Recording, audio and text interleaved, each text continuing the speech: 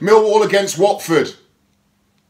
I've played at Millwall when there's been a full house there, and it's a proper old raucous place. The old den was, and the new den certainly is. They face Watford, and again, will Watford make a lot of changes, or will they play the Deeneys, Igalos, and look to get out of dodge and go into the next round?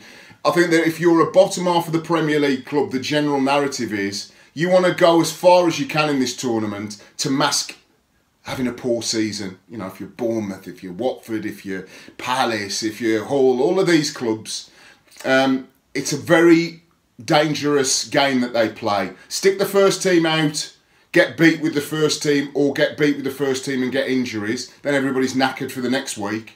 Or make one or two changes, see what the next crop coming underneath, like the ones that haven't had a chance, go through, and then you give yourself one or two headaches and dilemmas when it comes back to the Premier League. So we will see some changes, but it just depends on how much. I'm going to go for a draw. I think this one will go again back to Vicarage Road. I'm going to go for Millwall 1, Watford 1. The big game, the romantic game, the David against Goliath, the Hereford against Newcastle, Colchester against Leeds many, many years ago, before I think I was born, or certainly I was only 2 or 3 years of age, but I keep being told on Twitter about it.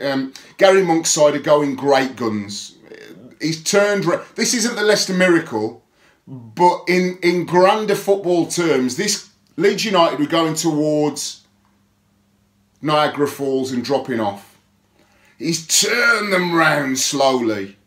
He's stabilised it for a month, and then he's moving it forward. And that could be one of the stories of this season. If Leeds United were to get into the playoffs and be successful and get promoted, it would be a very warm welcome back for me to a great club. Of course, Yorkshire, East Yorkshire is Hull, of course, they're in the Premier League. But Yorkshire, Middle Yorkshire hasn't had representation for a little while in the league with Leeds and Sheffield Wednesday, Sheffield United, etc, etc.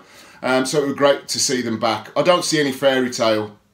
I think that, again, Houghton, Monk, people like Steve Bruce, Sam Allardyce, they realise the value of continuity, because it's a grind. They're played in a grind. You play this week, you play this week, you play this week. If you make 7 or 8 changes, you're going to lose. You lose momentum, then all of a sudden people start asking questions. So I think that for Gary Monk, he'll play a strong side by 1 or 2 changes. He's got an exciting academy there as well. And I think it will be Sutton United 0, Leeds United 3. Welcome to Boyle Sports. Join today, place a tenner bet, and you'll get 20 quid in free bets. Come on!